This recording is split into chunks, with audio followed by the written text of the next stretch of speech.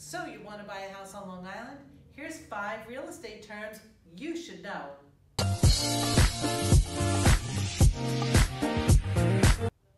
Buying your first home can be overwhelming. There's so much that you don't know. That's why it's important to have a good realtor. Let's discuss 5 terms that you should know when purchasing your home. Number 1, pre-approval, pre-qualification. Some banks use these terms interchangeably, but they are very different. A pre-qualification is a verbal conversation with the lender. There is no documentation involved, or sometimes they'll run a few documents, but not the whole thing.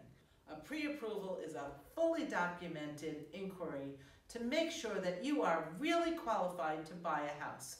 When doing a pre-approval, make sure that you ask your lender what taxes are involved with that amount that they're giving you. Just remember, if the price is higher but the taxes are lower, you might be able to afford the house. And if the taxes are higher but the price is lower, same thing. Did you know that the taxes have more of an effect on your monthly payment than the price of the house does? With today's rates, every $10,000 in the price of the house actually costs you $50 a month. But every $1,200 a month in taxes actually costs you $100 a month. Number 2, the down payment.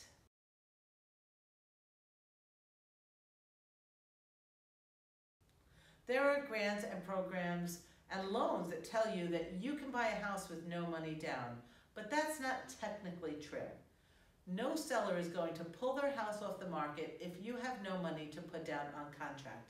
Basically, that money says, hey, I'm serious, I'm going to buy your home, and here's my down payment to show my good faith. If you're doing a VA loan and it's 100% financing, you still do have to put money into contract. And then what people do is they get that money back at the closing.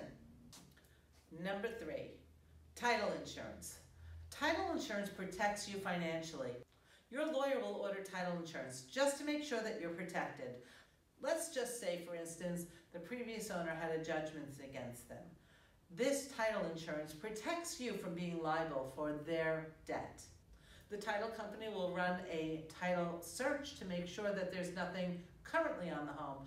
But if somebody does come up and let's say it hadn't hit the report yet, now you're protected. Number 4, escrow.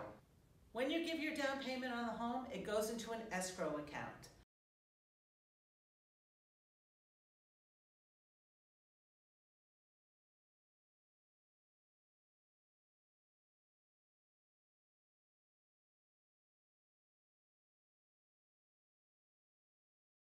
Let's just say something comes up during their title report. Maybe there's a CO missing that they started but stopped, so the town knows about it. They haven't completed it.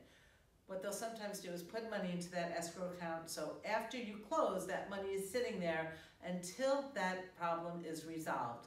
This way they can draw against that money in order to pay it off so it doesn't become the buyer's debt. Number 5, Zillow. It's great looking at Zillow. It's so easy to navigate, but don't believe Zillow.